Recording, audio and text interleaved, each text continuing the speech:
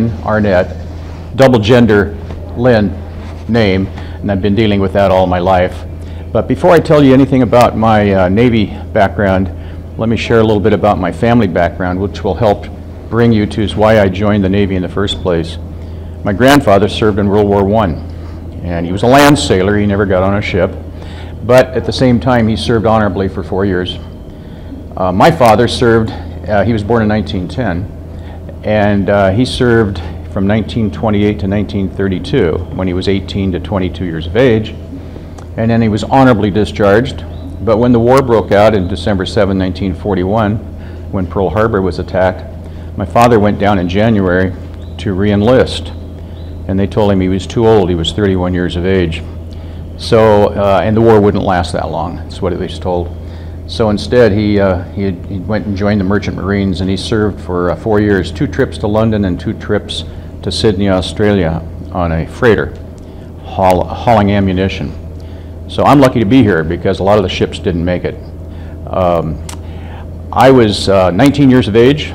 It was 1963, and I decided at that time I wanted to join the Navy because it was an honorable thing to do. It had been a family tradition, and I felt that it was a responsibility, plus it was also an honor to go into the service. I chose the Navy because it was a family tradition, but I wanted to go to sea. And my disappointment was I never got to see, it's like my grandfather, I never got a chance to go to sea. But we ended up on the, San Diego's where I did my basic training, and it was in 1963, end of 63. And one of the things I had learned from my father was when we would go deer hunting and target practicing, I was fairly handy with a pistol. And that became evident in basic training, and so they told me to stand aside, show up at 700 hours tomorrow morning and do that again. So about 4 of us were picked to continue on the pistol range. And at the end of about 2 weeks of training, they said, you're not going to go to sea, you're going to be in security unit. So I went to Skaggs Island, which is no longer an active security base, but it's in the north end of the Bay Area, up by Vallejo.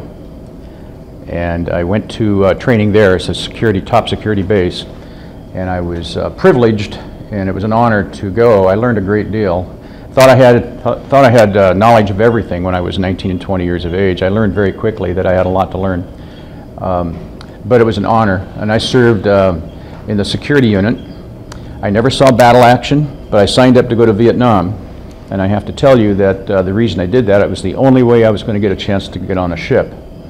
And a lieutenant told me that I would make $72 more per month if I went to sea and went to Vietnam. So I was 20 years of age and I signed up, and but they preferred to fly me everywhere. I flew all across the country many times. Our job was to bring back AWOLs. Back before computers and before technology, a lot of men who had served 18 or 20, 25 years, they had a lot of information, and when they'd go into a bar and have too many drinks, they may say the wrong thing. So security's job was to prevent that information from leaking out into the general public. Again, this is during Vietnam years, so it was top secure. And so we'd bring them back, and my job was to do a lot of paperwork and get them into court. And if it was their first honest mistake, my job was to try and protect their benefits, because everybody makes a mistake. And so for me, it was a challenge to try and get them to, and I'd always tell them that this is not an interrogation, it's an interview. Unless you lie to me, and then it becomes an interrogation, and we can't save your benefits. A lot of times these guys would have 15 or 20 years of benefits, and so my role was to try and prepare them for court so that they could be remain in the service and keep their benefits. There was one case where we went out on a call, and a guy did not want to go back. He was resistant to arrest. We brought him back anyway. The joke was that if you resist, you're just going to come back tired, because we're going to bring you back anyway. So we had a lot of challenges, because during Vietnam time there was a lot of guys that did go AWOL.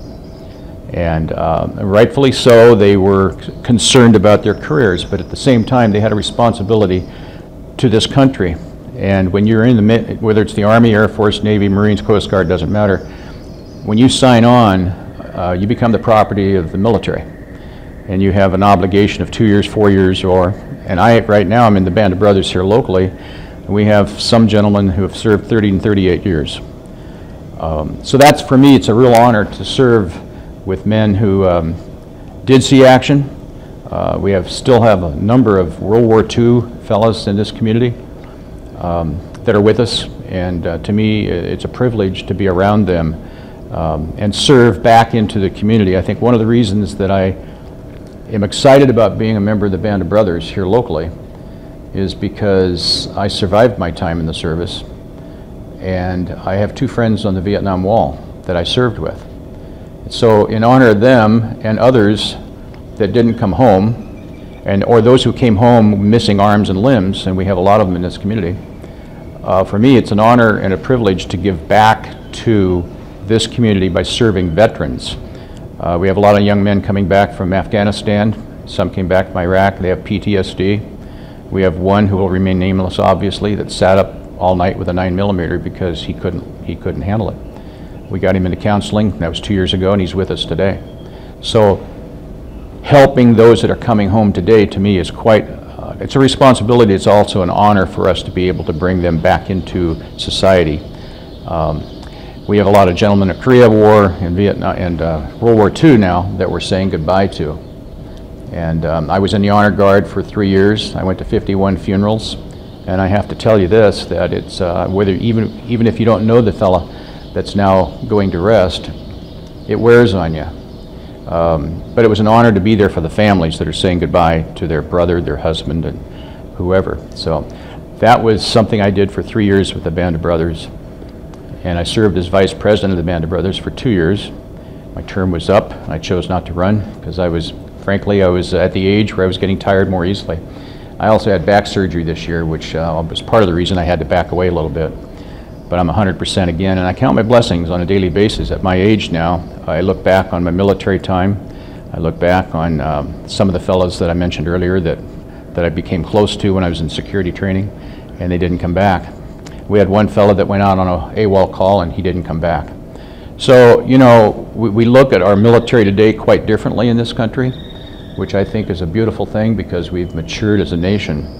I recall being spit on when I was in uniform in San Diego and again in San Francisco.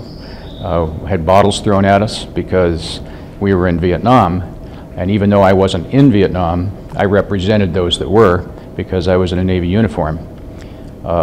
So I see our military today being respected, treated well, and honored when they come back home.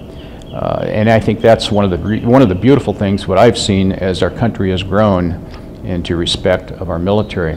From 1966, when I got out of the service, until about 1990, I never talked about my service because nobody wanted to hear about it in the first place, and secondly is I was concerned about what the reaction would be since I served during a time when we had a unpopular war. And you got to remember that Vietnam was the first war this country's ever had that was on television every night.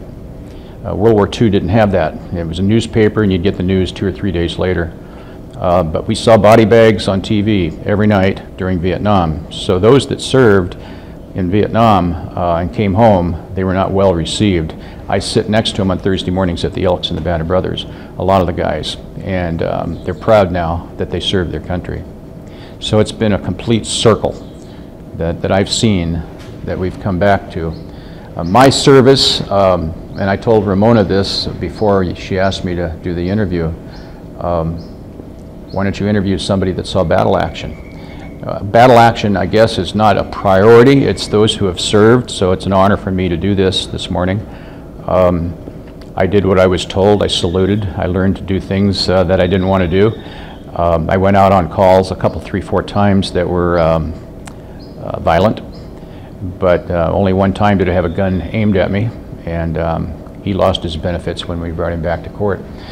But it was, for me, a growing experience. My dad told me when I came home after my service time, "You're 15 years older." Although I didn't serve 15 years, he said, "In maturity, you're 15 years older." And I think the service, regardless of branch, is a real opportunity for anyone to wrap their arms around this country and what it stands for, the Constitution. I think this community is a great community because, and we moved here when we retired, my wife and I, It's very patriotic. You see the flags out on Veterans Day and 4th of July and Memorial Day. You see the community really behind the veterans. I joined the Band of Brothers in September of 2011. I was number 59. I was, last Thursday I found out we have 717 members here in Crook County that are members of the Band of Brothers. And what do? Basically, we give back to the community. We're helping the vets, like I mentioned before. We're building ramps for guys that are in wheelchairs now. We're picking up prescription drugs for men that can't drive any longer because they have macular degeneration. Their wife has passed away. So we're doing a lot of those benefits for the community. 717 is an astounding number for a population of 25,000 per capita wise.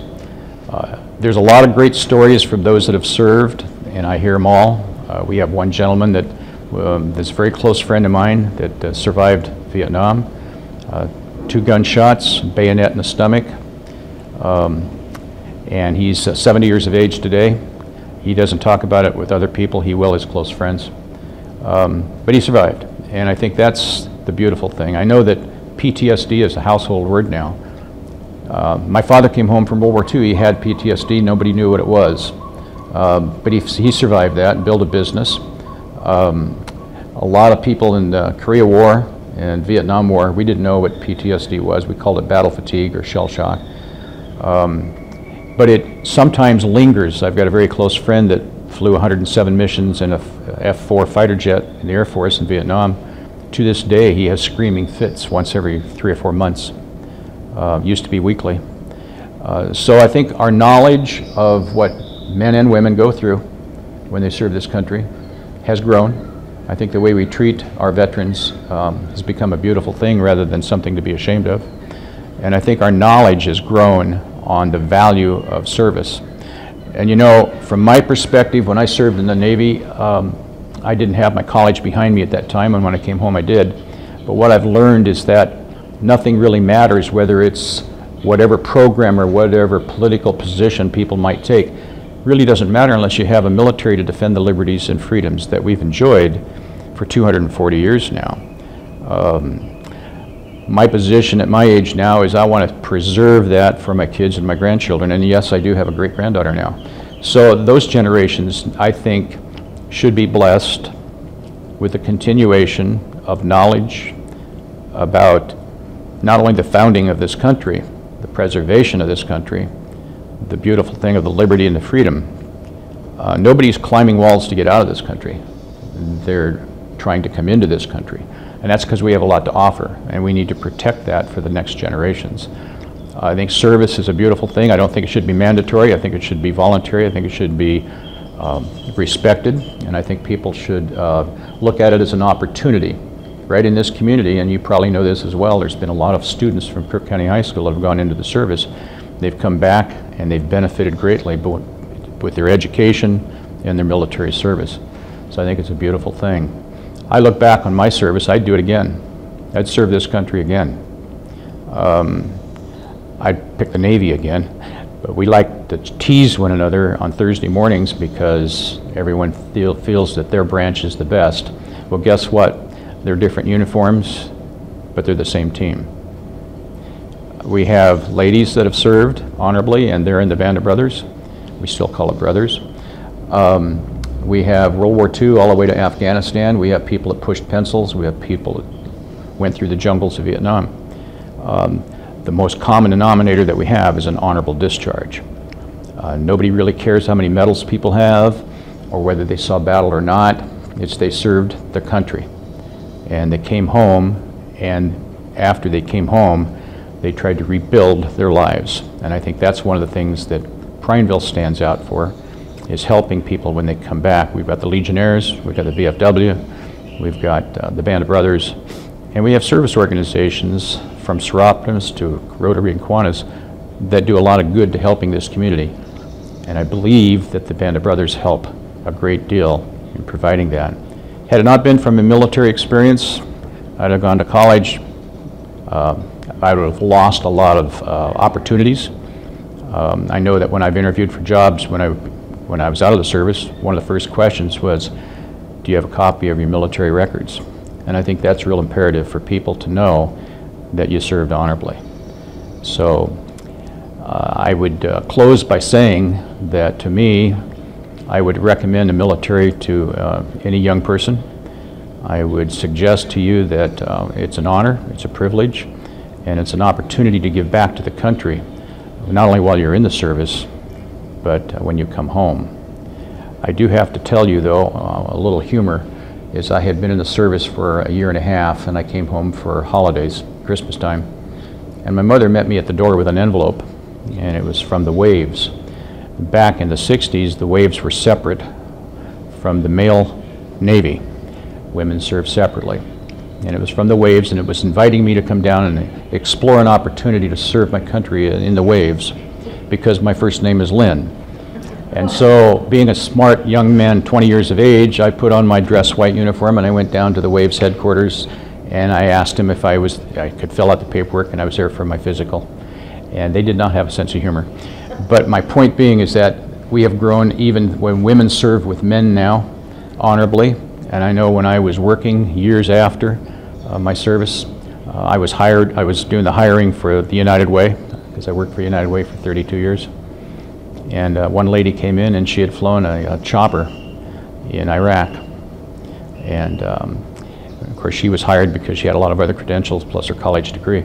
But the point is that women can do 98% of all of the jobs that are in the military, in my opinion, as well or better than men in many cases. And the only other 2% are, there's some areas where the government has elected to keep them separate for whatever reasons.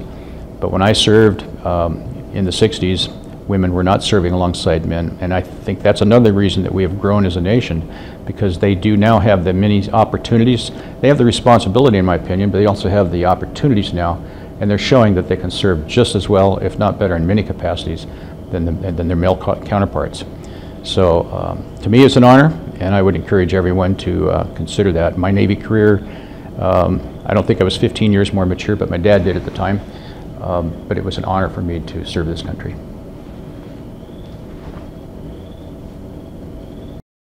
My name's Lynn.